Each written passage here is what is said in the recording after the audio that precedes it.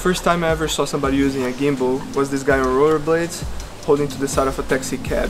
He's filming the interior and he slowly moves to the exterior as the car picks up speed. He lets go of the cab, the car moves away, and the shot's perfect. The behind the scenes of that shot made me want a gimbal right away. But gimbals were not very light or affordable at the time. That has been like almost a decade now. Last year, I ended up getting a gimbal, and I've been trying to replicate that shot ever since. The first time I ever tried that shot was with my cousin Manuel on a motorcycle.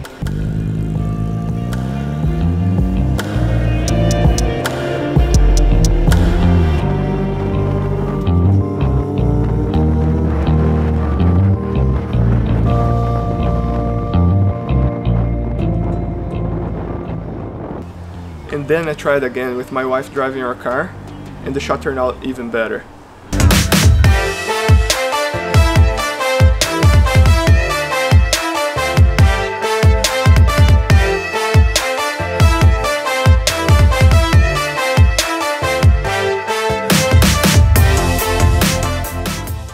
But I didn't think I was done with that. There was a lot of room for improvement and to start being creative as I was getting more comfortable with that style of shooting. And that led up to today, where I'm using 2 vehicles instead of 1 to add another level of complexity, and using a 360 camera as my behind the scenes camera.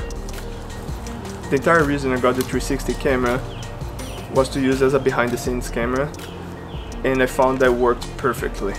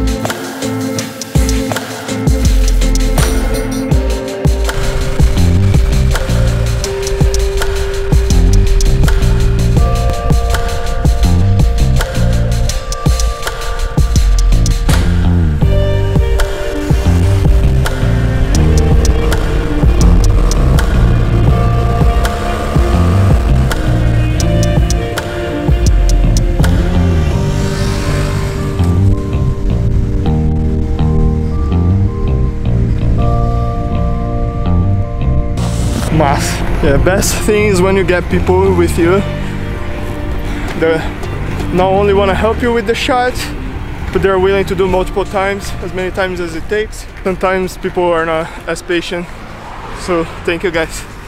Maybe the first one was good enough, maybe they're all crap. I'm gonna find out when I get to the computer. So it turned out pretty good. I'm pretty excited about those shots, even knowing there is a couple things that I wish I have done different. The biggest mistake I made was not reviewing the footage at the location. I could have fixed a lot of little things if I had just seen what I was doing, but I was more concerned about synchronizing everything than actually framing. Well, I thought I had the framing down. The second mistake wasn't that bad, but I wish I had fixed that. The audio is popping a little bit because I didn't adjust the recording levels before I started. Well, that's it for today. I hope you have enjoyed the video.